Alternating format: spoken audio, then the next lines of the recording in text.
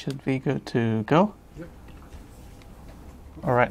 Hey guys, sorry it took us a bit. We're trying to get this thing set up, and all right. So basically, what I'm going to be talking about today is something that we did recently at Zalora, and something that made our life slightly easier, and we basically want to share how we did that in our journey and reasoning with you guys, right? So basically, this is like the title says, code generation in Go, and how we sort of automated some of our things to make it really cool.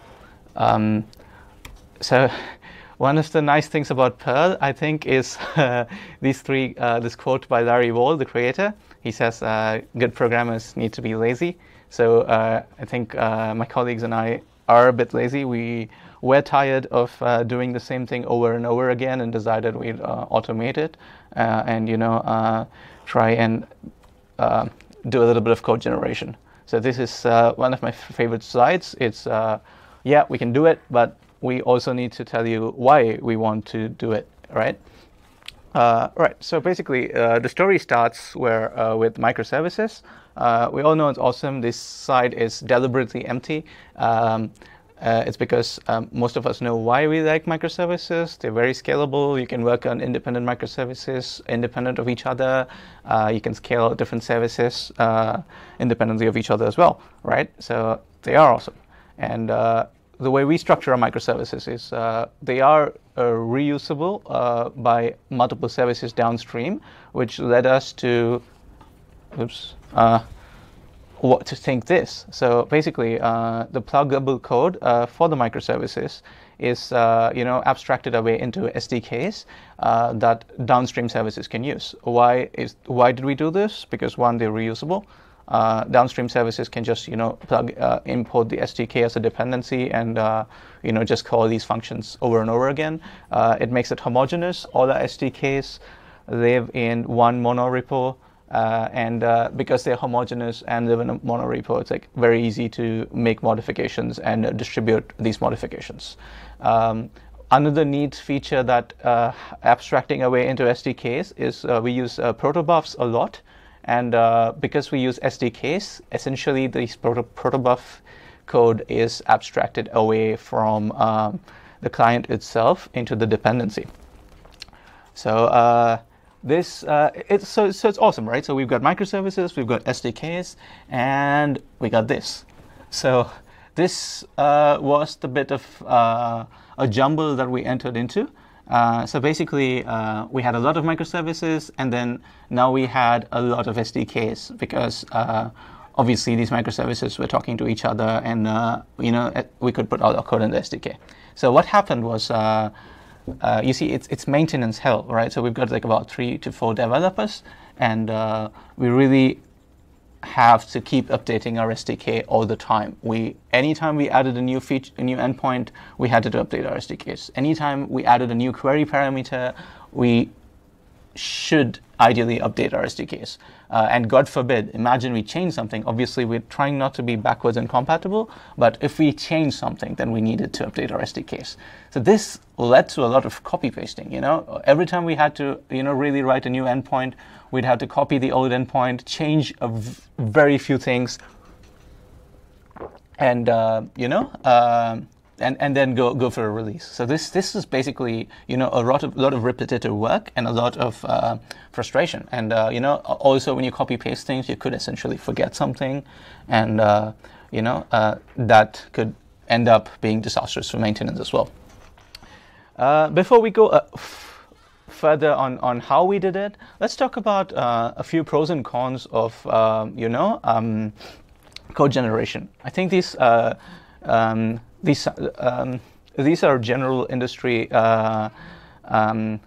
observations on how code generation is, and but this is a very opinionated list, right? So feel free to disagree or think differently, right? So the good parts of code generation is basically why we wanted it, right? So we don't really have to worry about the boilerplate code. We don't have to constantly keep rewriting the same code that we already know. It's boring, right? And we're lazy, and therefore we wanted to automate it.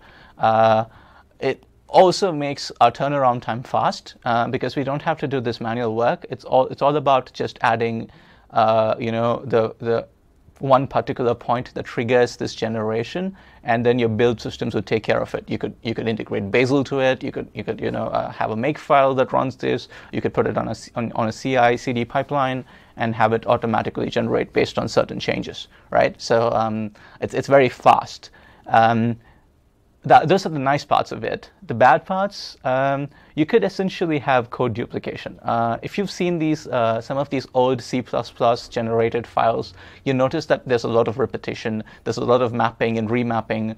Some of the thrift files come to mind. So if you've used thrift, then you notice that generated thrift code is sometimes really, really incredibly interestingly hard to read, right? So that's the second point. So generated code necessarily isn't always easy. There's a bunch of bytecode baked in.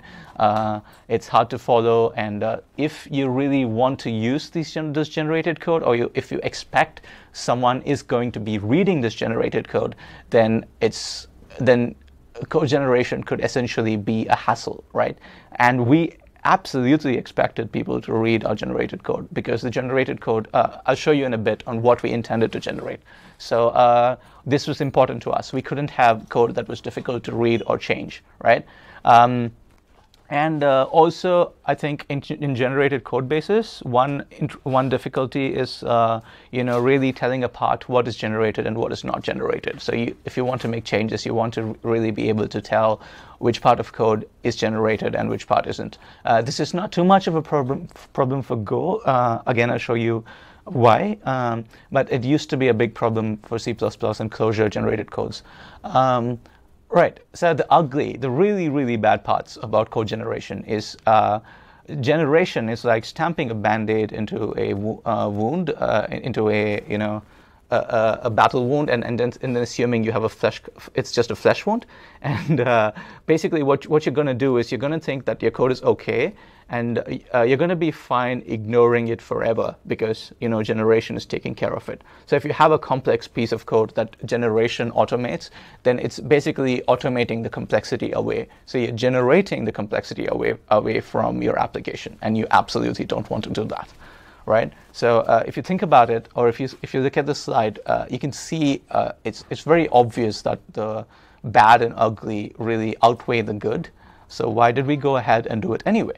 Right. So for that, I think it's important to show you how a project is structured. Oops. Right. So this is like a basic skeletal outline of how we structured our SDK. So the client itself is a package. It's basically the Go HTTP client abstracted out with wrappers on top of do and a new request. The reasoning here is that we wanted to bake in authorization and retrying logic into it. So the client itself is an abstracted mini client that is sufficiently self-existing. API.go is basically the specification. It's a set of interfaces where if you look at the AWS SDK, then they give you a bunch of functions that you can use if you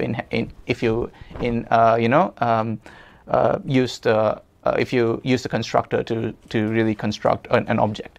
And API.go is just a bunch of specifications to do that. Methods.go is basically where the definition of these specifications go. So in C++ speak, API.go is sort of a .h, and methods.go is sort of a .c, pp, or .c. So, but regardless, so the API.go is a set of definitions, and methods.go is implementations, and that's where we're going to be doing our generation. The methods.go is going to be the place where we generate code. And this structure basically serves as a demonstration on why we think only the positives apply for us and the negatives don't. I'll get to the code duplication in a bit, but we're not essentially abstracting any complicated piece of logic out. What we're abstracting is this.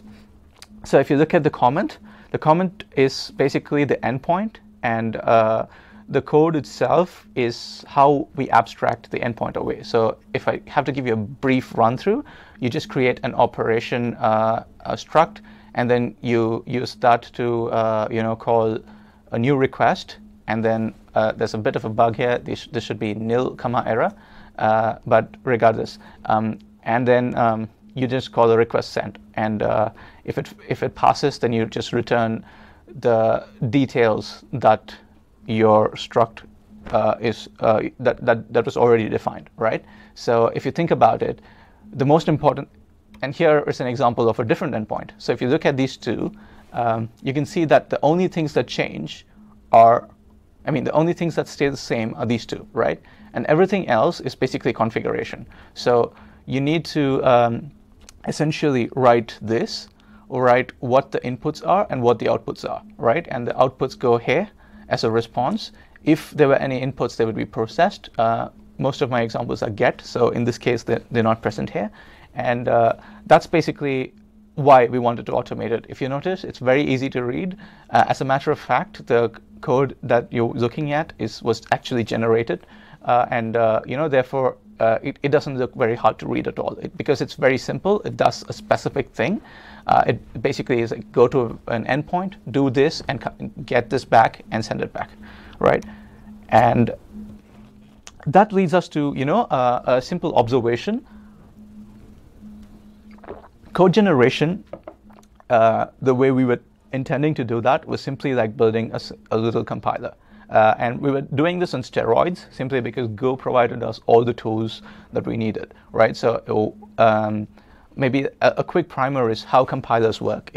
They're broken down into 3 steps, right? So you've got the parsing, where you essentially read code that's already written, right? And then you have a transformation where you change the code into a format that essentially is that's essentially easy to write from, right? And then you finally have the code generation part, which is mostly what compilers do, is they optimize this part and then write it to binary so that your computer understands it. In our scenario, in our case, this would be to just write more Go code, right? So parsing, you can split it as lexical and syntactic analysis. So lexical analysis is basically reading through the code and creating tokens, right? So it knows the keywords, it knows the primitives, it knows the values you assign to primitives, and it creates a token, a list of tokens on all these values. Syntactic analysis, interestingly, is a sort of transformation already. So basically, syntactic analysis is the part where you convert all these tokens into an abstract syntax tree. So when Go is basically compiling your code, what it does is first there's a lexer running, right? So the lexer basically tokenizes all of your code, and then it builds an abstract syntax tree, right? And this abstract syntax tree essentially is a representation of your code, right? And then there's transformation. So transformation, the reason it exists is because compilers, okay, this is not necessarily relevant to us, but we'll still be doing it. The reason transformation exists and intermediate representation exists beyond an ASD is so that you can swap in front ends and back ends from your compilers. So modern compilers like LLVM could essentially, swap out a CLang back end for a GCC backend, and intermediate representation allows you to do this. And we took advantage of this style of how the compiler works as well. That's the reason why I'm running you through it.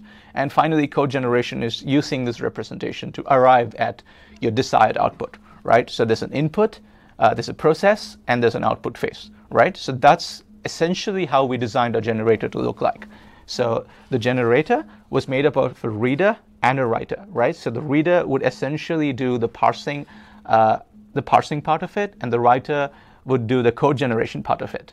But where is the intermediate representation, you may ask? And that is basically this array.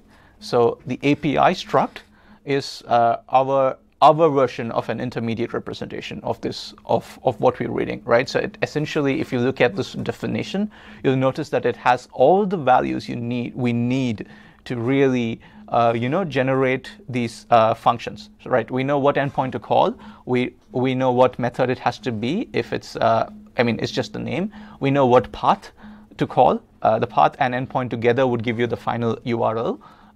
We know what HTTP verb to use. So we need to know what if it's a get or a put. In case of a put or a post, you need a body.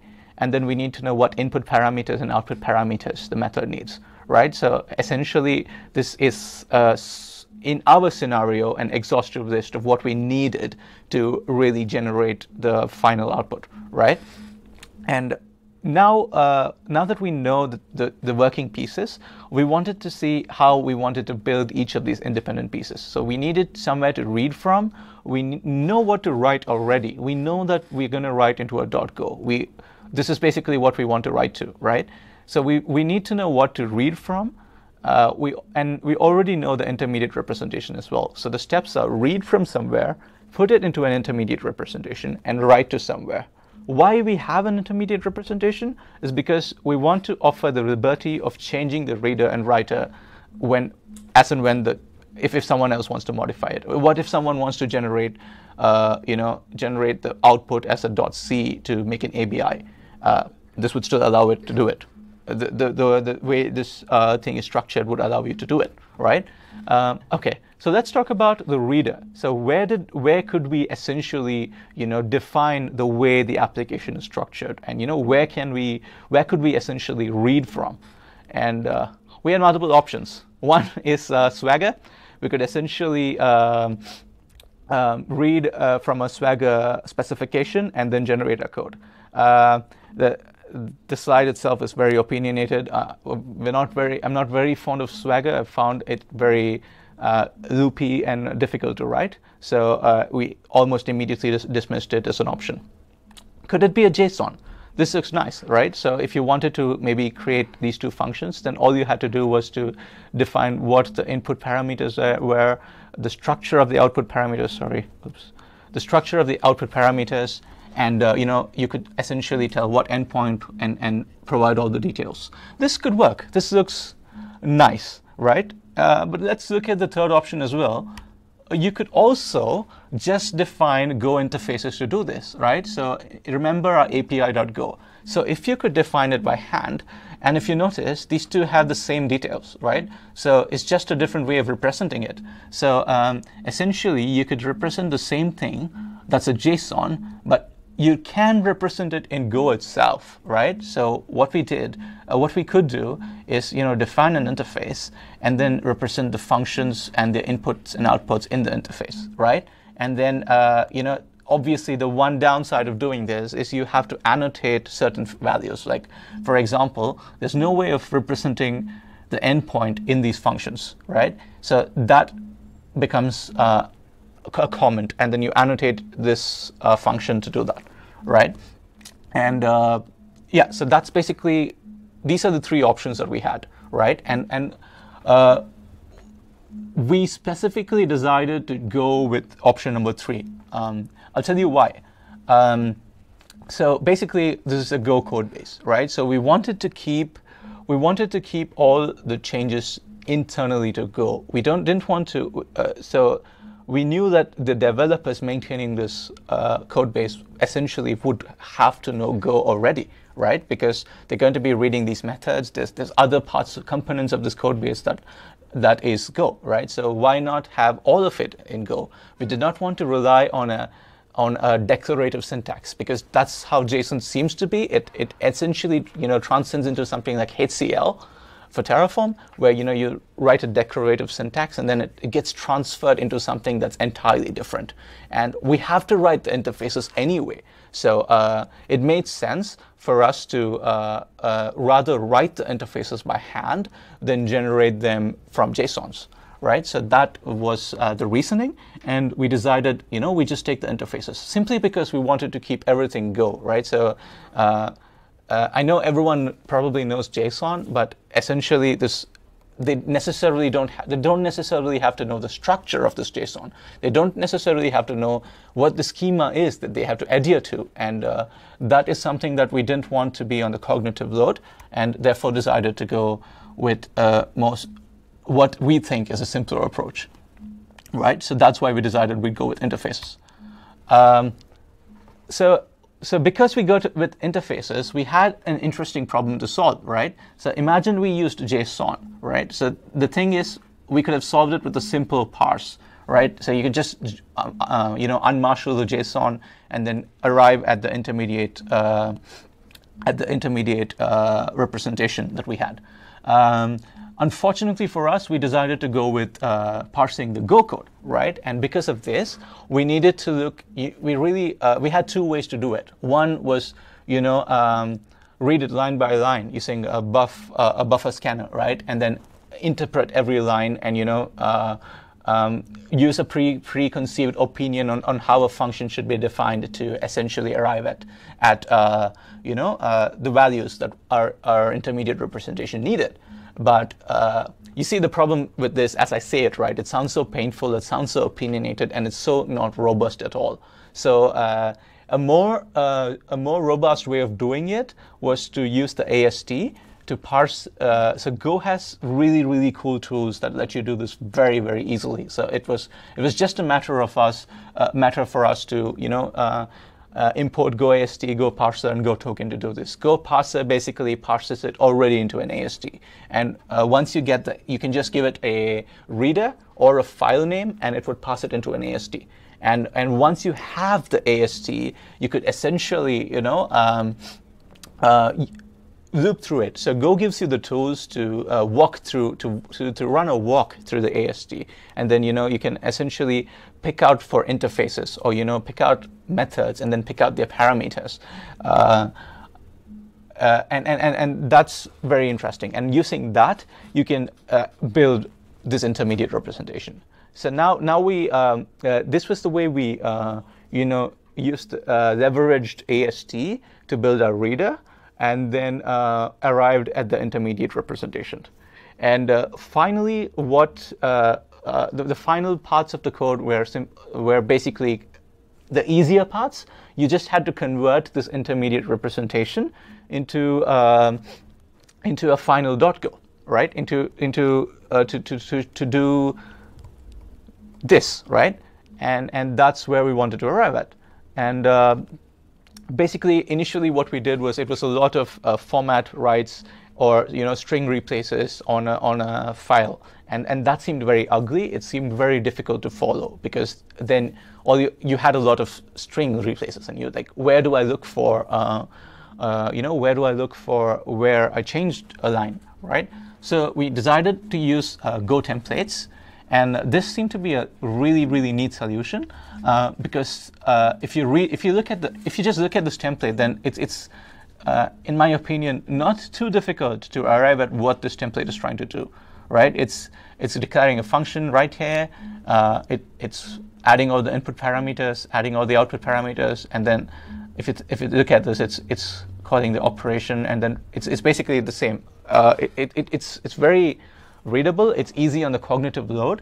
So we decided we'd use Go templates, and this turned out to be interesting, and it's easy to change, easy to maintain, and could work out really, really good. Yeah, so that's basically the whole end-to-end of how we did it. There's also a little bit of housekeeping in case someone wants to do this. These notes are basically how we decided to do it. We decided to put all the generator code in the internal package. This seemed to be one of the nicer use cases for internal. I'm not the biggest fan of it, but this seemed to be a perfect use case for it. The generator would live inside internal. We'd also obviously expose a command for the generator to run. And the most important thing is to add this directive, this build directive, to the root of your program. So our API.go, if you remember our project structure, would have this right under the package declaration. And this is how Go knows to run the generator, right? So if you run Go generate, it would look at the root to see if it's got the directive somewhere, and the directive would redirect it to your actual generator. And that's basically the final pluggable point for us. If you want, there's a blog as well. I have more code snippets and there's a bunch of logic as well on how I loop through the AST. I didn't want to include that today because it seemed a little dry and seemed reasonably easy to understand as well. So if you want more information, it's definitely there on the blog. And that's basically it. If you guys have any questions, I can take them. Virtual claps, guys. Anyone got questions for Sudarshan? You can post on the Zoom chat or 2 questions. YouTube. The 2 questions.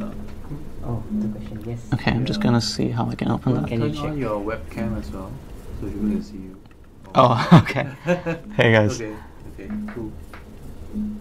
Sorry, I'm just trying to navigate through this thing to bring it. Any?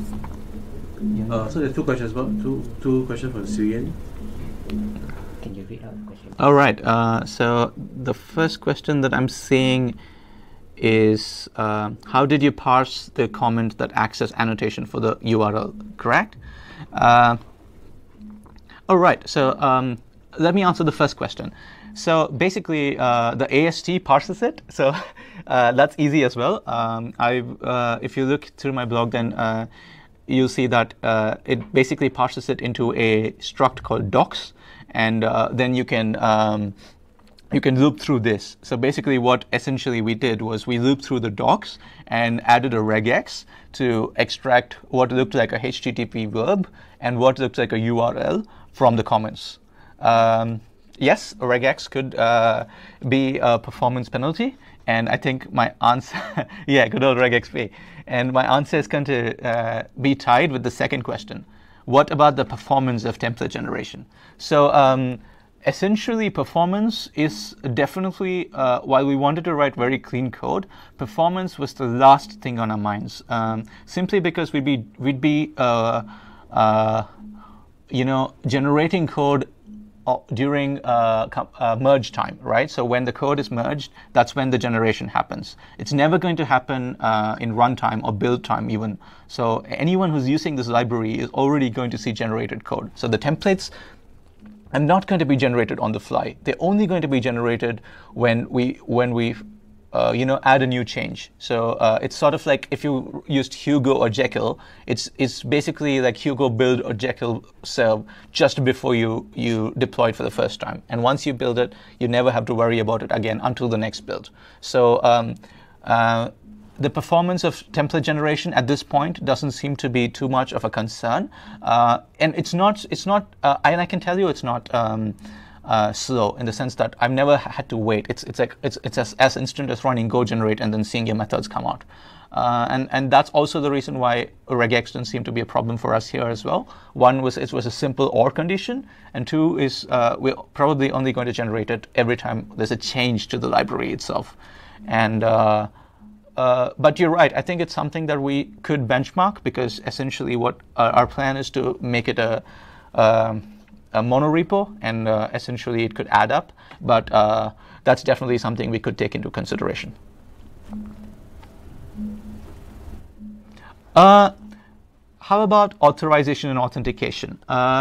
Excellent question. So basically, the reason why you don't see any authorization or authentication in this guide or in this presentation is because it's all abstracted away into the client. So the way we did it, if I may, is we made a separate interface for authorizer and made it pluggable to the client, right? So that happens when you do a send request.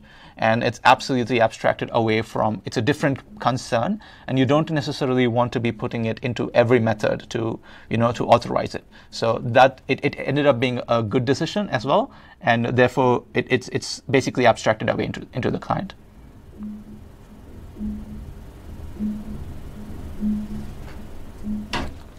No problem.